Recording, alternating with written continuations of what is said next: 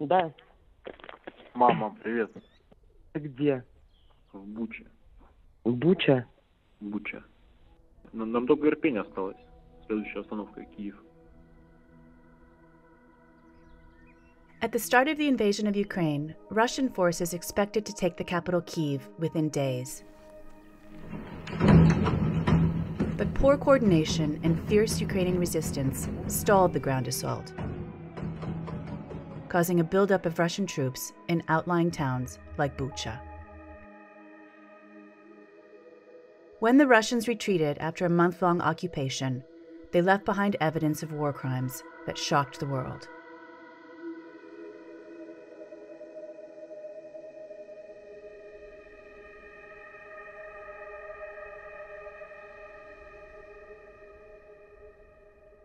The Associated Press, Frontline, and SITU Research reviewed hundreds of hours of CCTV footage, intercepts of Russian phone calls, and spoke with survivors and witnesses to show what happened in Bucha and identify who was responsible. To better understand the scale of the atrocities and how the violence unfolded, we built a comprehensive 3D model of Bucha. It was based on data collected by a team of Ukrainian citizen researchers, the Talionis Group. Bucha authorities say they recovered the bodies of more than 450 men, women, and children. Nearly all of them showed signs of violent death. We mapped where the bodies were found. Each beacon represents the location of a victim, and each death a potential war crime.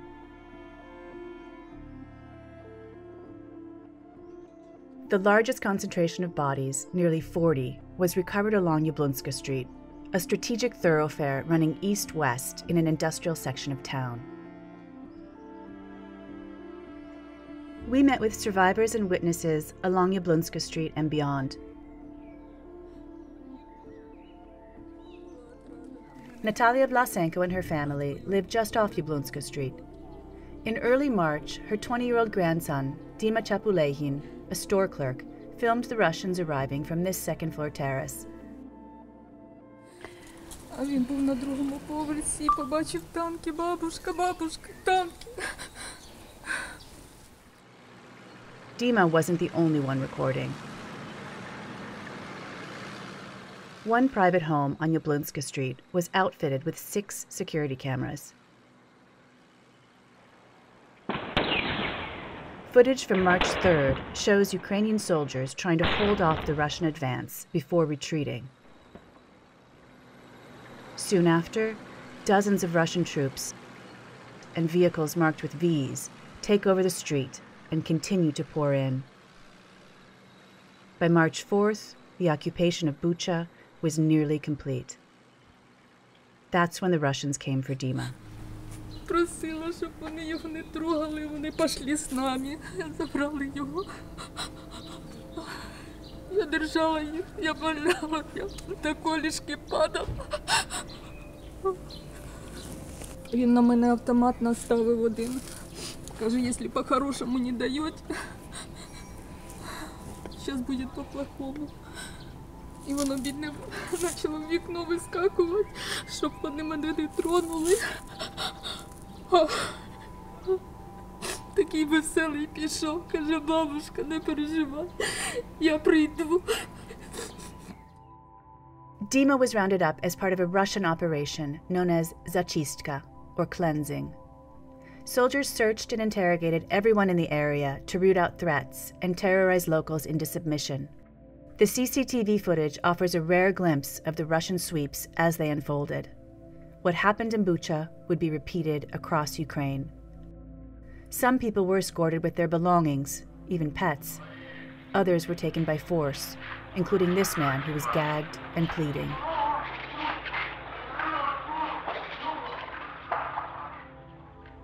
Russian soldiers brought them to their base of operations in this industrial complex at 144 Yablunska.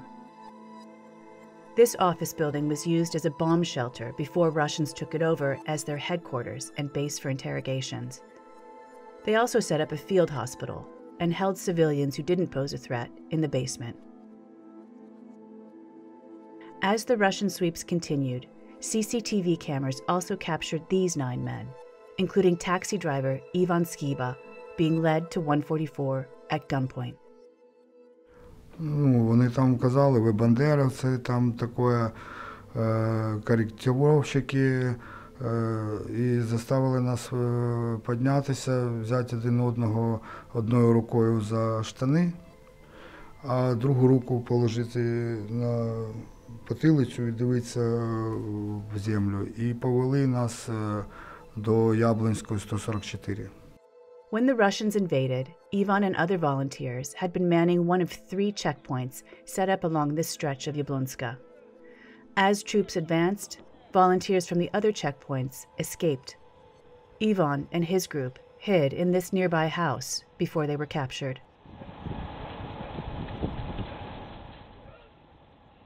After being tortured and beaten, Ivan was taken outside the building to this corner, where the Russians started shooting. І почувствував, як мені куля пройшла в пік. І я просто впав, рухнув і не рухався, давав, що я вже мертвий. Вони ходили, добивали. Тому я взагалі не рухався і теж ждав, що зараз теж буде постріл мені в голову. І не шевелився, не дишав, бо пара з рта йшла, щоб вони не побачили, що я ще живий. Просто замер, не рухався. Ivan waited for his moment. Despite a head injury and a gunshot to the abdomen, he managed to escape to this nearby house. Within an hour, more Russian soldiers sweeping the area found Ivan. This time, they believed he was an injured civilian and brought him back to 144, not to be tortured or killed, but to give him medical treatment. Там мне медики обработали рану, наклеили лейкопластырь, дали какую-то таблетку и спустили в бункер, там, где ховалось, мирные от обстрелов. On March 7th, Ivan and the other civilians sheltering in the basement were finally released. The bodies of 8 men were still lying on the ground next to the building, where they would remain for weeks. That same day, after hearing that civilians were being let out, Natalia Vlasenko set out to 144 Yablonska to find her grandson Dima. Я прошуся, кажу, пустіть мене в підвал, може він там, може він ранений, може він побитий. Думаю, хай він буде ранений, хай він буде побитий, я би живий.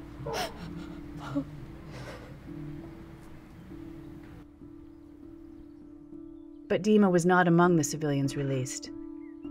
Natalia would have to wait. The violence spread far beyond Yablonska Street. When the occupation of Bucha turned from days to weeks, troops unable to reach Kyiv faced mounting losses, and they became more erratic and unpredictable. Ну зачем ты сейчас пьешь? А тут все такие. Тут невозможно без этого. Как нормально. Так наоборот проще вообще стрелять. In phone calls intercepted by the Ukrainian government that we verified with the help of the dossier center in London, Russian soldiers admitted to killing civilians. Ну, у нас приказ. Похер, гражданский, не гражданский, валить всех. Нахер. Прячь от меня ружье. Я хуй знает, у меня уже, мне кажется, крыша поедет уже. Я столько гражданских перевалил, нахуй, блядь, уже. До нас сказали, відкрили, сказали, не висовуйтесь, бо уб'ємо. Микроволновки, все на світі убирали, телефони забирали. They also took over people's homes. Security cameras from inside this residence on Yablonska Street show soldiers playing with the lights, doing laundry, even chasing a dog. They eventually discover the cameras and shoot them. Outside, on the streets and fields of Bucha, more bodies started to appear. Those who were not able to flee hid inside their houses, including Natalia Vlasenko and her husband. They stayed behind, trying to find out what happened to their grandson Dima. Near the end of March, Russian troops returned to their house. А чоловіка повели на другий поверх. They began interrogating her husband Pavlo after discovering their son's military cap in a closet. Він військовий. Так он Київ захищає. Вони його, мабуть, били, тому що він так, з таким криком, з такою болью сказав «да». Да, він захищає Київ. І потім тишина. Весь двір обійшла, все, вийшла на вулицю сюди, наче немає нікого. А тоді сусід прийшов і каже, я знайшов твого Пашуню. Ну не йди туди, тому що це страшно дивитися навіть.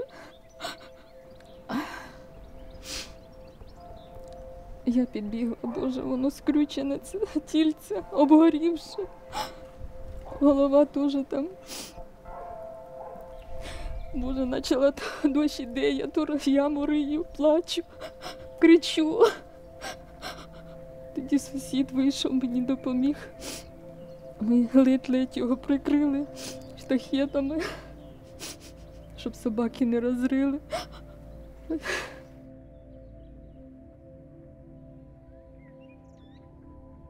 Russian forces eventually gave up on their Kiev assault and pulled out of Bucha after a month-long occupation. Day by day, people found more bodies of their friends, families, and neighbors.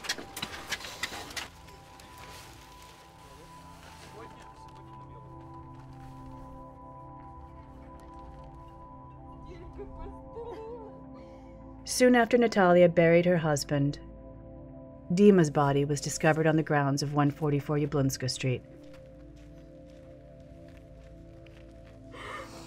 Ай, Боже, дитя моє. Ми ж заради тебе осталися. Боже, дітлів.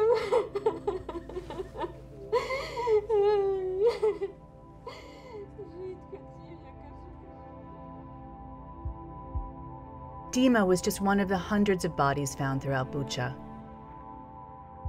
The full scale of the horrors, more than 450 deaths, wouldn't be known for months.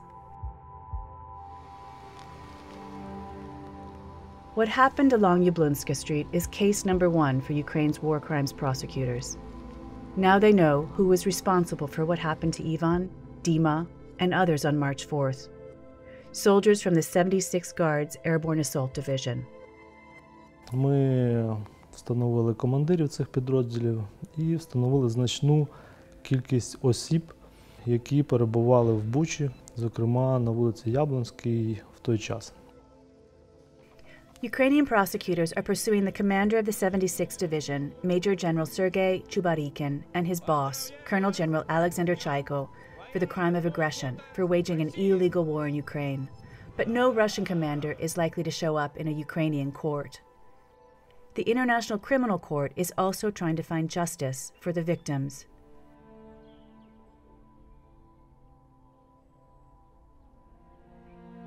Bucha was a turning point when the world called for accountability.